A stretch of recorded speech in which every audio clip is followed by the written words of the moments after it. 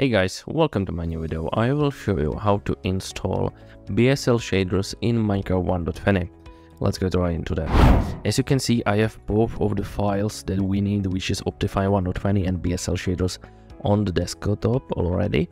So what you need to do now is to go to the video description. There's two download links. Click on them and download both files. Then take them and drop them on the desktop, please. That's what I did. And after that, we have these two files on the desktop, and we need to get them on into the roaming folder. So here is the search bar. So type in %fdata% please and hit enter.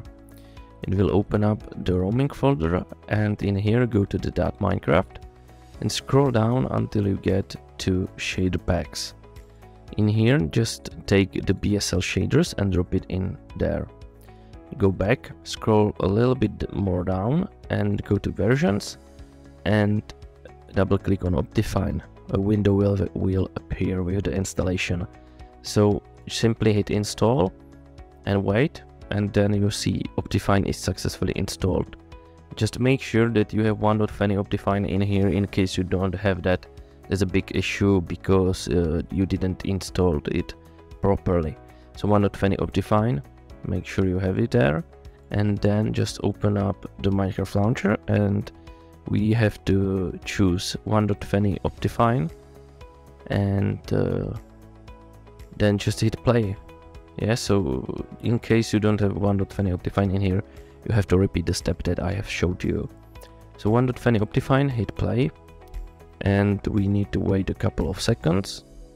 Then the Minecraft will load up for us, and I'll actually show you how to apply the shaders so it'll work for you. As you can see, I'm already in the Minecraft. You can check that I have 1.20 version, so I'm not lying to you. Go to the single player, and your word, Sherlock, is my word. I have made it myself, so I'm choosing that. You can choose whatever word you want.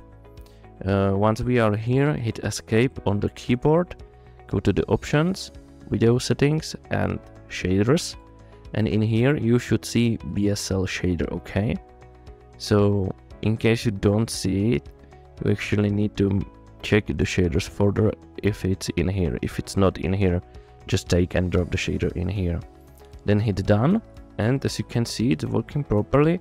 I don't have any issues, neither lags or anything. So thank you so much guys for watching this video, and I'll see you in the next one.